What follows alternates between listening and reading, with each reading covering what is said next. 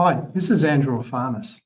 Last year, I had the pleasure to represent the AIOH at the 2019 ANOH Conference in Bangkok in Thailand. And I had the opportunity of presenting a paper on the emergence of accelerated silicosis in the manufactured stone benchtop industry. I'd like to go through that presentation for you so you can see what I did.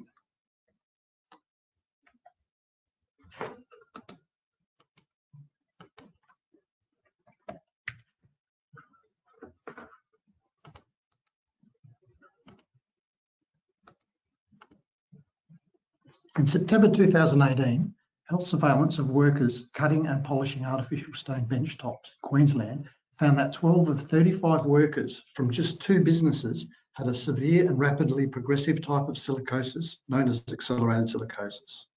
A follow-up audit of Queensland workplaces undertaken by the Queensland Government in late 2018 identified a further 98 workers with silicosis, 15 of which were found to be terminal. News of this epidemic quickly rose to the nation's attention, with a number of media outlets reporting the health crisis facing workers cutting artificial stone kitchen benchtops and the awful plight of terminally ill Anthony White, who would sadly become the first stonemason to die of this terrible disease. He was only 36. Subsequent screening of 800 current and former Queensland workers confirmed a further 156 cases of silicosis in its various forms. Of these cases, over 20 were found to have progressive massive fibrosis, the rapidly progressive form of this disease which leads to early death or lung transplantation.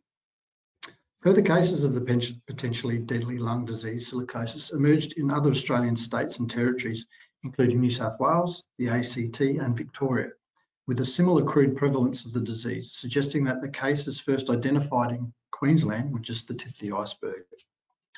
As we speak, all other Australian state and territory governments are undertaking similar workplace audits and health screening of current and past workers to assess the magnitude of this epidemic.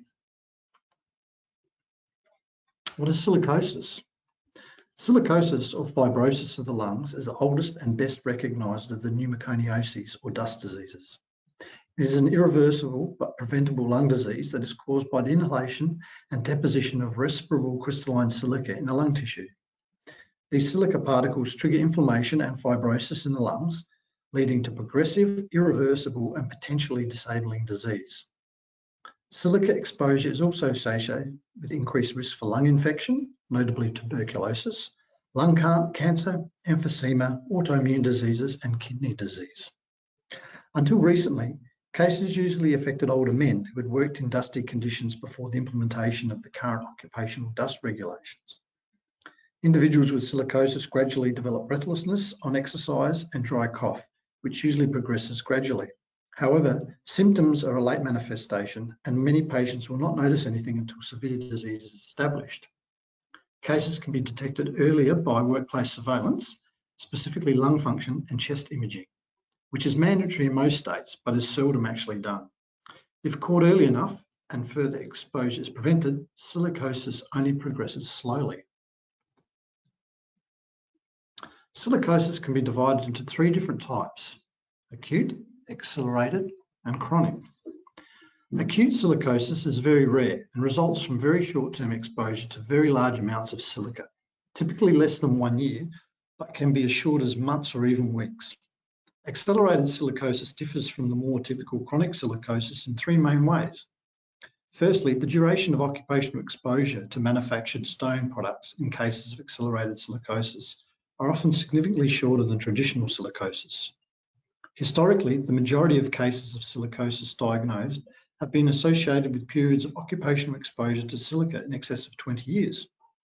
In contrast, workers with accelerated silicosis typically have less than 10 years of exposure to artificial stone products, with cases reported of as little as 4 years of exposure. Secondly, accelerated silicosis has a shorter latency period, meaning workers are being diagnosed at a younger age. Traditionally, workers who contract chronic silicosis do not develop significant disability for 20 to 30 years following exposure to silica. In such instances, workers do not develop a disabling disease until late in their working lives, or often when they're already in retirement. In contrast, workers in the manufactured stone industry who have developed accelerated silicosis on average tend to be in their 40s, although there have been many cases of workers diagnosed in their 20s and 30s.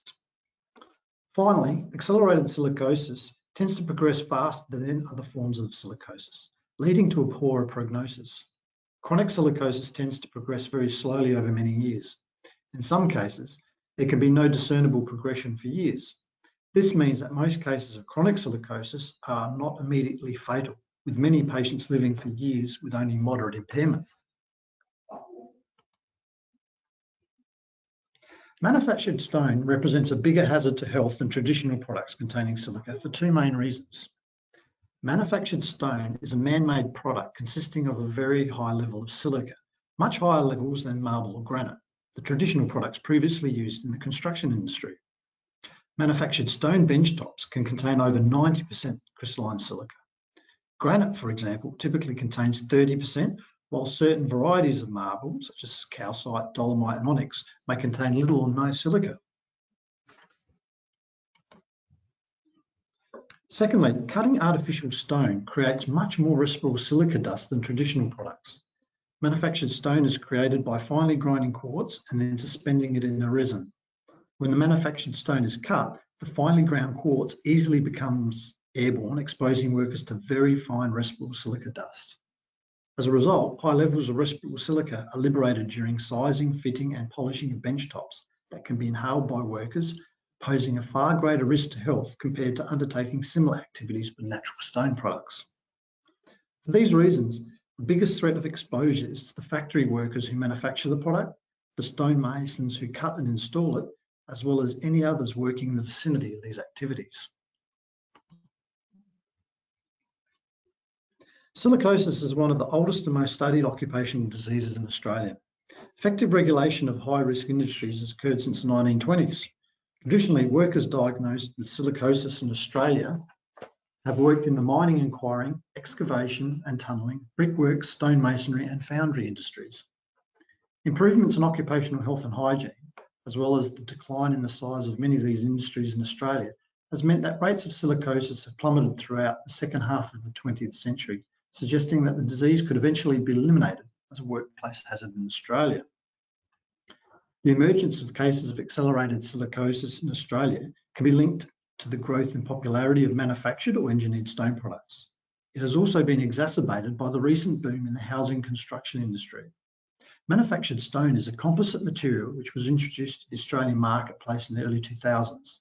Since then, manufactured stone has become the most popular material used for kitchen, bathroom and laundry benchtops, displacing traditional materials such as granite, marble and timber, as they are relatively cheap, durable and attractive. With increasing market demand, the artificial stone industry has rapidly expanded, particularly over the past decade. Many new companies have been set up to deal with this demand in an industry that, in general, has a reputation for poor compliance with regulatory requirements. Audits of workplaces in the fabrication of manufactured stone products in Queensland identified 138 businesses undertaking such activities. As a result of these audits, 552 notices were issued, with inadequate workplace cleaning practices and uncontrolled dry cutting practices attracting the most prohibition notices. And inadequate workplace cleaning practices, RPE issues, and the failure to provide health monitoring attracted the most improvement notices. Inadequate cleaning practices captures a range of issues, such as the use of pressurised air or dry sweeping of dust containing silica that creates secondary exposure to respirable crystalline silica, risks to workers, through to poor cleaning regimes at a workplace that allow dust to accumulate in work areas. RPE issues includes the provision, maintenance and testing of RPE. This comprehensive workplace audit undertaken by Workplace Health and Safety Queensland established that the stone benchtop fabrication industry is immature in its understanding of the health risks posed by exposure to RCS and the control measures necessary to minimise worker exposure. The Queensland Government has recommended that a follow-up campaign across a sample of businesses audited should be performed to monitor ongoing compliance, in particular with regard to health monitoring obligations. Further ongoing workplace characterisation by other state and territory government agencies is currently being undertaken. For those states that have characterised the businesses working in the manufactured stone industry, the number of workers potentially exposed to RCS in the manufactured stone industry is likely to be in the thousands. Given the prevalence of silicosis, 20%, and progressive massive fibrosis, 2.5%, and the average number of workers identified in Queensland workplaces, this would potentially equate to over 700 workers being diagnosed with silicosis and almost 100 with PMF. It should be noted that these estimates do not include manufactured stone businesses in Tasmania, the ACT, or Northern Territory.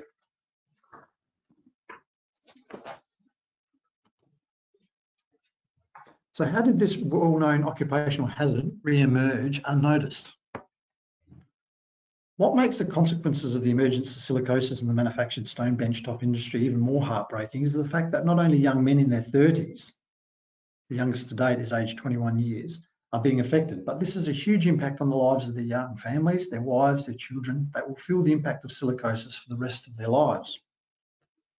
The AIOH defines occupational hygiene as the art and science dedicated to the anticipation, recognition, evaluation, communication, and control of environmental hazards in or arising from the workplace that can result in injury, illness, impairment, or affect the well-being of workers and members of the community. Despite the causes of silicosis and the methods of prevention having been well known for at least 70 years, why wasn't the potential emergence of accelerated silicosis in the manufactured stone benchtop industry anticipated? High RCS exposures and associated cases of silicosis in the manufactured stone industry have been described in countries such as Spain, Israel, and Italy. All of these studies flag the importance of the identification of workers exposed to high levels of RCS due to the use of artificial stone products and the likelihood of many other cases of silicosis worldwide likely to occur due to the increasing popularity of this product and the apparent lack of preventative measures being used. The first case in Australia was recognised in 2016 and published in the Medical Journal of Australia by Marta et al. And reported to regulators by concerned physicians. If cases of accelerated silicosis were already identified in Spain, Italy, and Israel, as well as flagged in Australia, why wasn't this warning heeded? Why wasn't this potential risk anticipated in a country like Australia? Firstly, the manufactured stone industry is a relatively new industry where there's been little or no appreciation or awareness of the potential health risks associated with breathing in RCS, let alone working with manufactured materials with very high levels of silica. It is an industry dominated by small to very small businesses, in many cases family owned and run. Traditionally, certified stonemasons were engaged to install natural stone benchtops. However, most of this work is now being done by other trades that happen to end up doing the work rather than certified stonemasons. Although those might introduce efficiencies at some level of the system, it also leads to a loss of professional identity, complex skills, and the often intuitive understanding of safety issues that emerges through deep experience with the trade. Even as suppliers of manufactured stone products had GHS compliant safety data sheets detailing the potential health risks and the associated controls required to mitigate RCS exposure, users were either not supplied with these SDSs or they were not read. Health and safety information contained within the SDS were likely not to have been passed on to the actual individuals employed to cut and polish the manufactured stone. In most cases, the manufactured stone did not come with warning labels on them. Communication of the risks associated with these manufactured stone products would also have been further compounded by the fact that many people working in this industry are from non-English speaking backgrounds. Even if small businesses wanted to work safely, due to the heavy competition within the housing construction industry and low profit margins mean that many small businesses cannot afford to implement the appropriate engineering control strategies. Further compounding such financial pressures, many small businesses face significant pressure from large construction companies to maintain challenging deadlines. They often feel strong pressure to take the job and rush through a high number of jobs. They are in no position to turn down jobs or negotiate about the conditions in which they take place. That's when small businesses are likely to cut corners, particularly with respect to safety and quality. Because so many different people can now install benchtops, there is a reluctance to say no to jobs, even when conditions are less than optimal. Unlike large companies that have either the internal specialist capability, such as a certified occupational hygienist, or the budget to engage external occupational hygienists to undertake comprehensive risk assessments to characterise possible workplace exposure hazards and identify the appropriate controls necessary to control exposure, small businesses do not have the internal capability or budget to engage a certified occupational hygienist.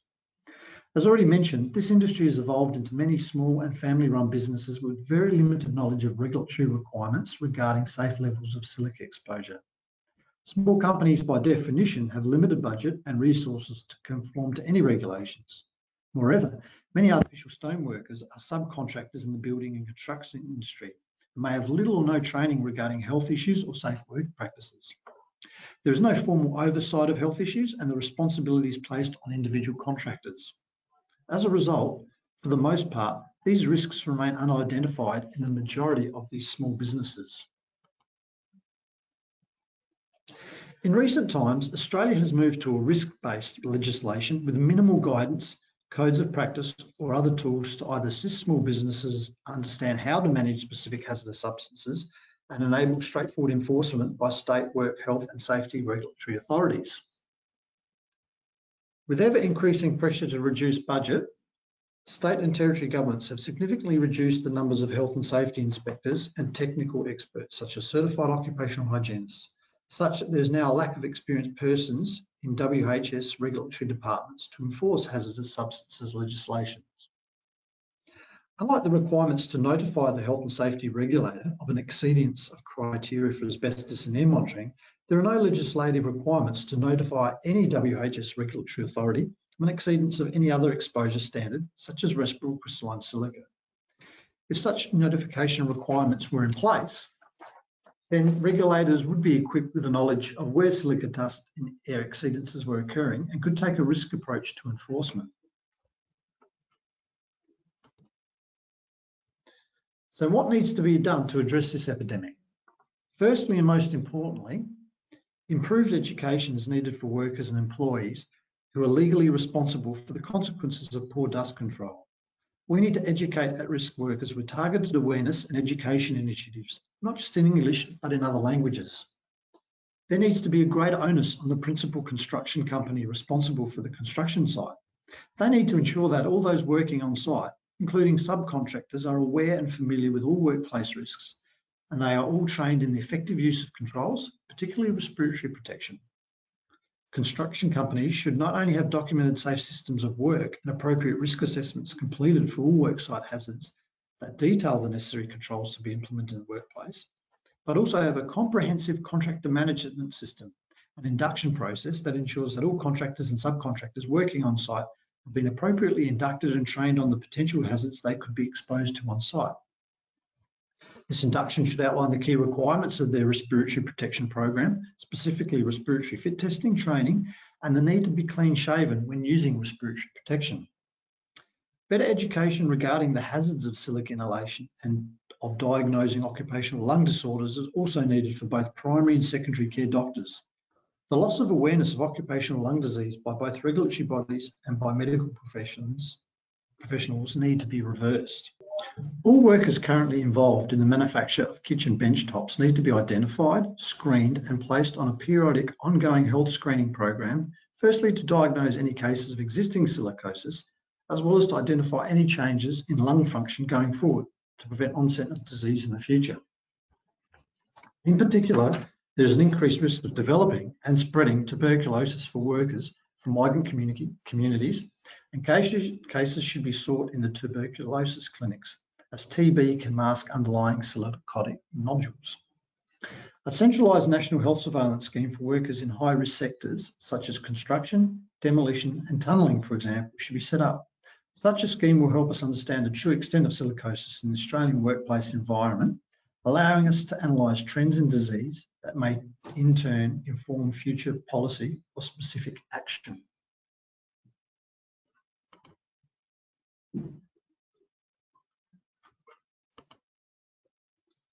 The uncontrolled dry cutting of manufactured stone products must be banned immediately. Generation of RCS during uncontrolled dry cutting can result in worker exposures tens of times higher than the current workplace exposure standard. Dry cutting of artificial stone products can result in workers being exposed to levels of respirable crystalline silica in excess of 44 milligrams per cubic metre over a 30-minute sampling period.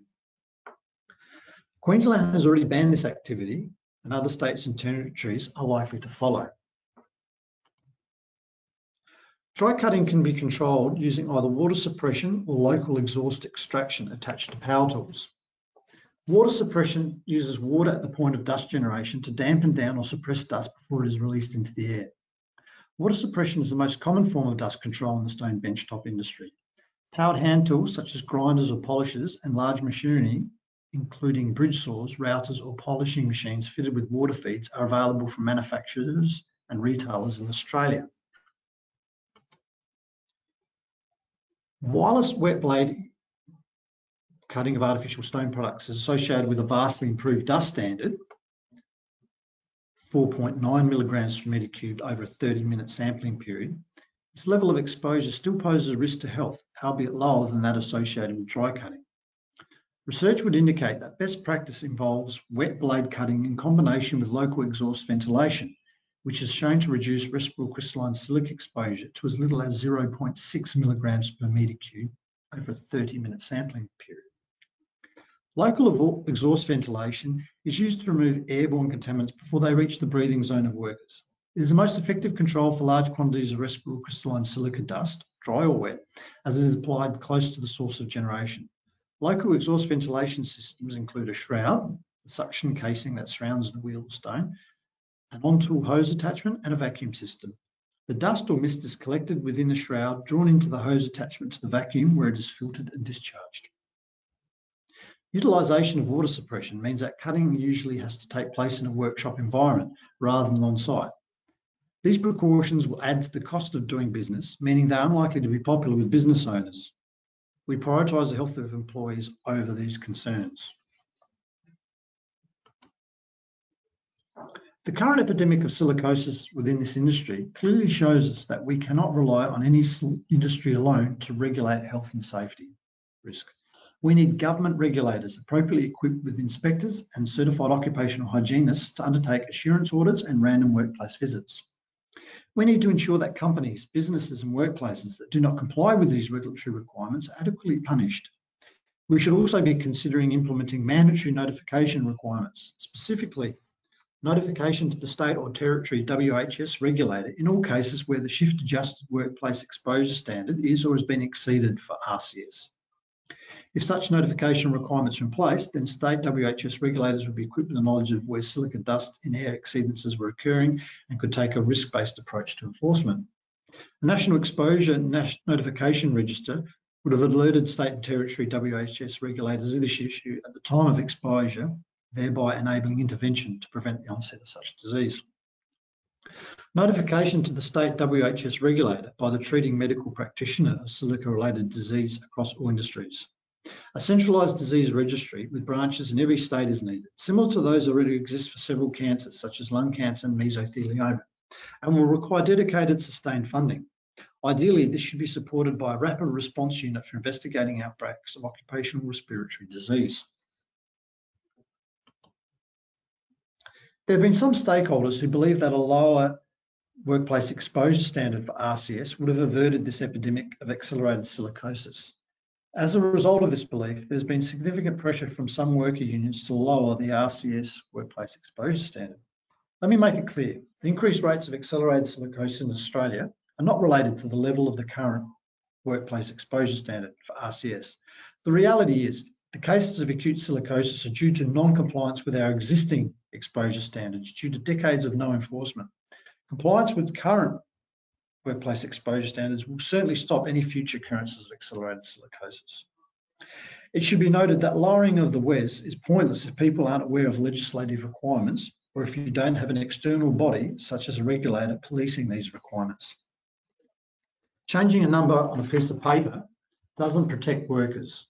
Laws without enforcement are merely a deterrent. They don't protect workers from workplace exposures. Regulatory agencies could set a maximum permissible level of silica in manufactured products. However, as the Australian market is only a tiny share of the world market, it would be unlikely that foreign manufacturers of manufactured stone would conform to such a requirement unless there was a worldwide commitment to the development of a maximum permissible level. Caution should also be taken to not install a false sense of safety. Mandating a maximum permissible level of silica in a product may significantly reduce incidence of accelerated silicosis. However, it would not protect workers from developing chronic silicosis. Just as is the case with working with natural stone that has lower levels of silica, if you don't implement effective exposure controls, you will still get silicosis, just not as quickly. At present, the current focus is on the manufactured stone industry. However, silicosis is an issue in other industries. We need to ensure that we implement robust policy and legislation to protect workers in all industries where exposures to RCS can occur, for example, quarrying and tunnelling industries. As such, simple approaches that only apply to the manufactured stone industry, such as banning manufactured stone, will not address the risk in other industries. Such an approach would be like putting a band-aid on a broken leg. Looks good in a photo, does nothing to actually fix the issue.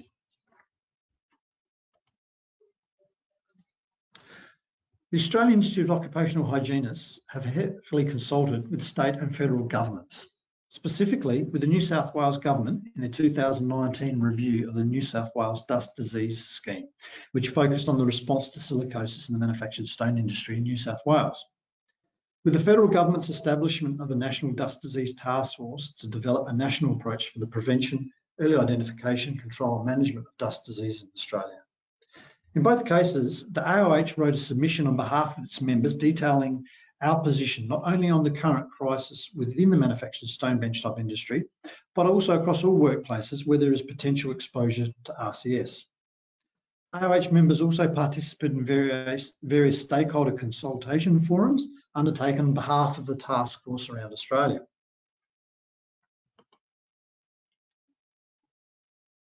Key messages that were submitted by the AIOH were as follows: the importance of education and awareness of workers on health risks associated with RCS and other dust-related diseases, effective controls necessary to mitigate exposure, correct use and maintenance of respiratory protection. A consistent national approach must be taken with the implementation of both a National Health Surveillance Program and a National Dust Disease Registry, and adequately resource and fund state and territory health and safety departments to allow them to proactively enforce health and safety regulations. The AIOH has also advocated the employment and the engagement of certified occupational hygienists by both federal and state governments and industry. At present, here are no mandated minimum levels of competency for occupational hygienists in legislation. The term occupational hygienist is not protected by law, meaning that the term can be used by anyone. In the context of the complexities of the construction environment, a full or fellow member of the Australian Institute of Occupational Hygienists with experience in the hazards to be assessed would be seen as the minimum necessary competency requirements in this high-risk sector. Notwithstanding, this is not always applied, and some contractors engage occupational hygienists in good faith and are provided inaccurate information on the degree of health risks.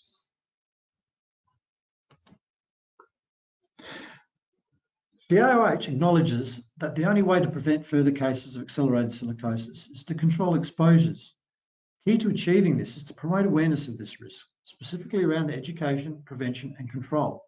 Most important, how to do something about it. As a result, the AIOH has developed Breathe Freely Australia. Breathe Freely was a concept and campaign initially developed by the British Occupational Hygiene Society, who were kind enough to give the AIOH permission to use the many resources already developed by BOHS and slightly modify them to put them into the Australian context. This website is aimed at promoting hazard awareness and exposure control to prevent disease. It contains easy-to-read web-based resources for the construction, welding, manufactured stone and mining industries. Resources include toolboxes, checklists, industry and trade fact sheets, case studies, and examples of best practice. Breathe Freely Australia has been presented as 3 dedicated mining roadshows in Queensland as part of the Queensland OIR Silica Code of Practice rollout seminars and as part of the HIA Silica seminars in most states. To date, we have run or participated in over 20 seminars, reaching over 1,000 health and safety professionals, managers, supervisors, and tradespeople. The program will continue in November with 3 WA roadshows and presentations at the New South Wales Silica Seminar and the Queensland Healthy Lungs Forum. The Breathe Freely Australia program has raised the profile of the AIOH and allowed us to engage with industries and workers that we have never engaged with before, particularly the building and construction industry, and most importantly, tradespeople.